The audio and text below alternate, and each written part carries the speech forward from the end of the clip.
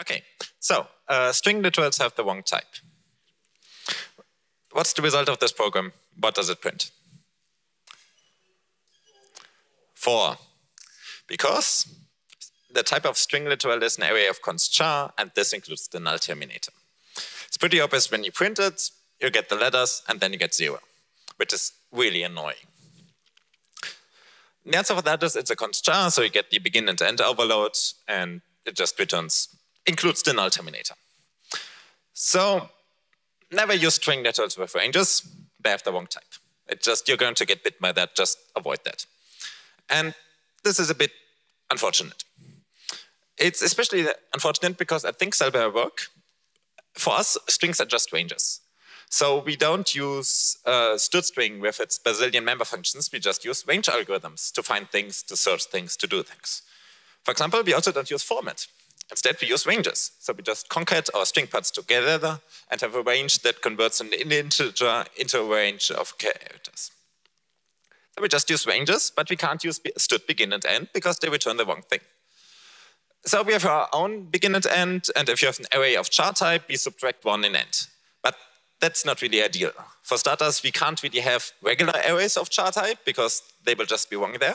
And we also want to use std begin and std end and not have our own alternative hierarchy of things. So there's a fix to that, and that is to give string literals the correct type. So we can create the correct type, a string literal, contains a pointer at length, and we then have it return the correct thing and make it implicitly convertible to the C string. And then we have a user-defined literal. It takes the string, it takes the length. This does not include the null terminator. We just return the type.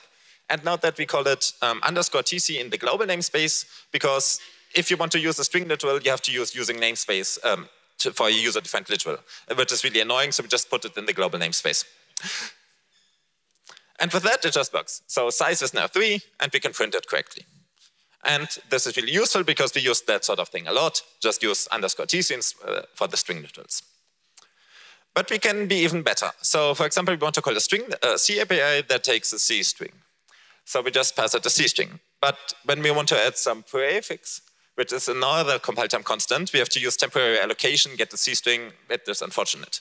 There's a fix for that. We can have the preprocessor concatenate the strings. We use that a lot in the code base because it's, what else are you supposed to do?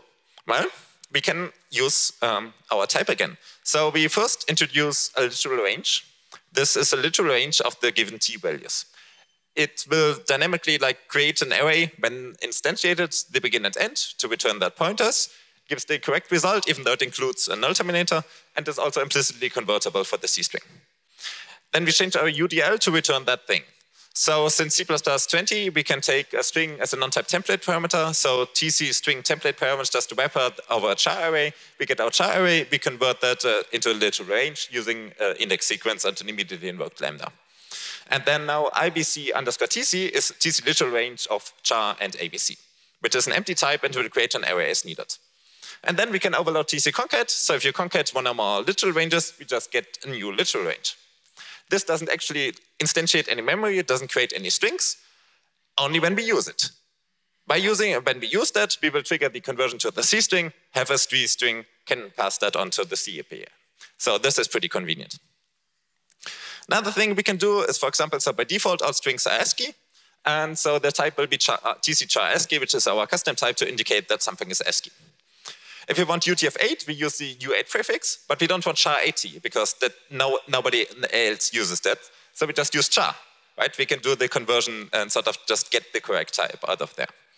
And on Windows, you have to use UTF-16, but you can't use char 16 here, you have to use white char. So we will do that accordingly. So you can just use the U prefix and get a white char out of it. So we can just pass that onto WinAPI. We also have a function that converts a range to some other character type using Unicode transcoding.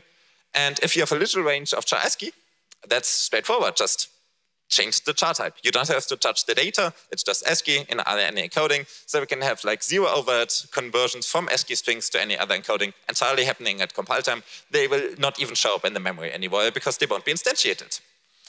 So that's pretty convenient. We will add that to our open source library. It's not yet because the guy in charge of maintaining it is currently at a conference in England. But once that's done, it will be there. If you're interested, we're hiring. Thank you. I'm out of time. Well done.